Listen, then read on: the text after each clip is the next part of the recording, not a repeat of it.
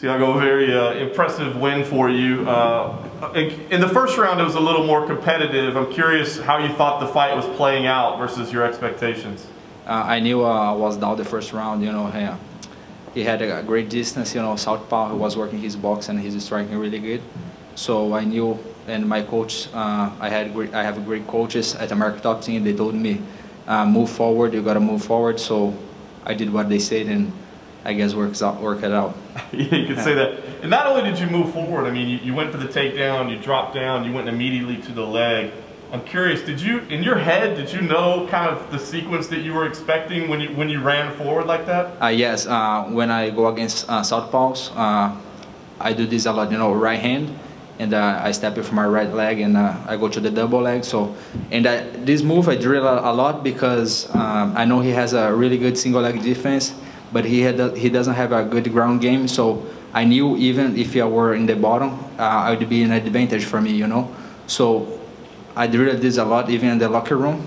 Single leg, he defend, go straight for the foot lock or heel hook. Fantastic.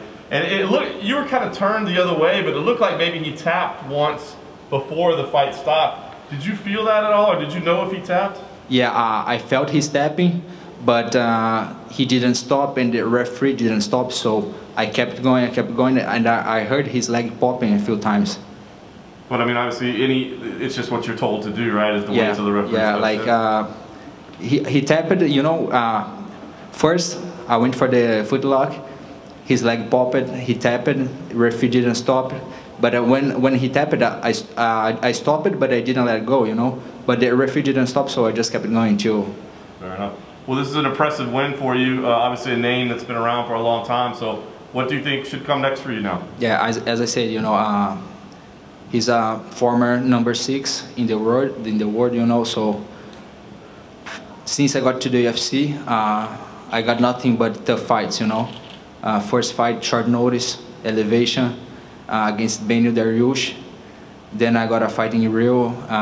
Then I went overseas to fight a tough Russian guy. So now Michael Johnson, 2 weeks notice in the middle of this pandemic, So if UFC wanna give me tough fights, yeah, that's what I want, So why not Anthony Pettis? No, he wants come back to lightweight, so why not him? I have all the tools to beat him up,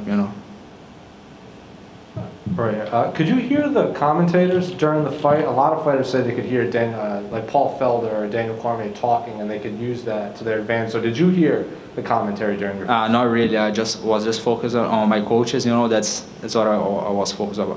Was on his voices. And how was this fight week amid the pandemic? There was no. Everyone's stuck in the same hotel. Everyone has to get checked every day. So what was fight week like for you during this pandemic? It was a little bit different, We had to get checked every day, make sure everybody was safe, I want to say thank you to the UFC, thank you Dana White and Sam Shelby for making this event happen, We fighters, we are very grateful for this. Last one, what did you make of the news of Jacare is testing positive last week? I hope and I wish safe recovery for him, speedy recovery for him and his family, his corners. And thanks God, UFC could detect that, so they can take care of him now.